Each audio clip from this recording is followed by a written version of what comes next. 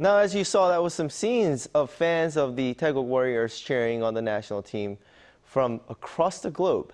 I want to bring in someone deeply involved in football culture to talk more about the street cheering culture in this country.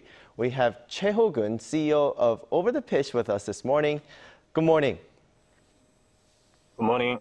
Now, we just had a close look at fans cheering on the team. As someone involved in football culture, what do you think stands out in terms of the Red Devils street cheering? This has been going on since the 2002 World Cup. It is also a cheering culture, and at the same time, it has been enjoyed like a very orderly festival.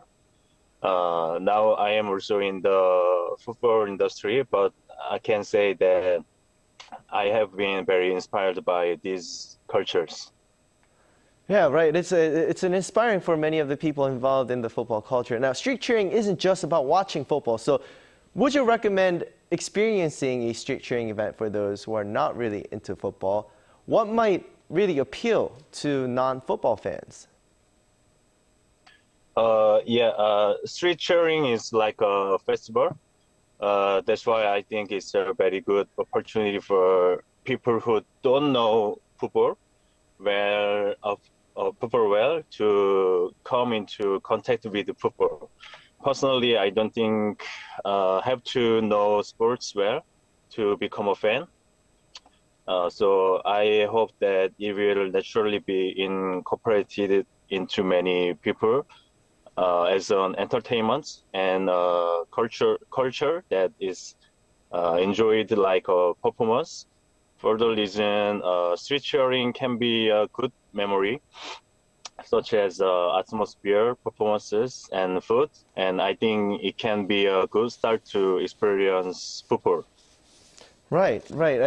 It's definitely beyond just the football fans, beyond watching football. It's the cheering, and one way to really be there and be part of the thing is the fashion. I do want to ask though, how it's the first World Cup in the winter, excuse me, and usually World Cups are in the summer. So people are usually wearing their jerseys, their favorite team support to show their support.